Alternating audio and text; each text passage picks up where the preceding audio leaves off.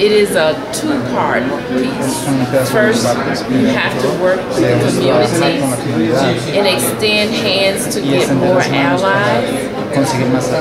Secondly, you have to stand behind the anti-discrimination law and put parts in place that will state that you have penalties and you have to adhere to the changes.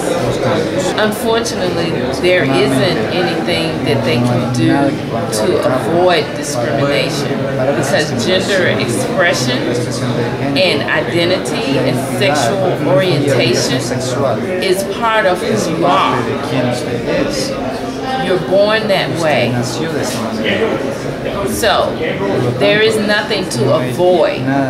It is a change of thought in how you perceive what is happening.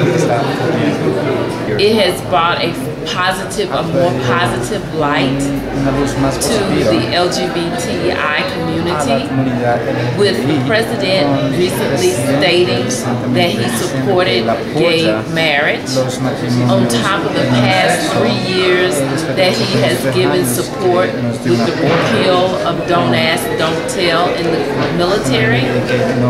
It has changed the thought of many to respect the difference.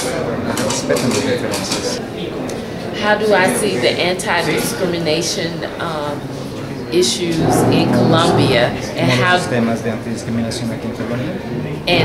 do I see they should go forward first? Number one, I think that we should go forward in a movement perspective.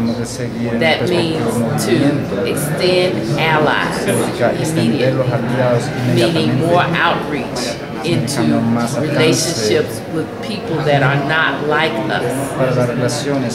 Number two, fight through the Congress to add parts of the anti-discrimination law that will make sure that we are actually respected in the courts.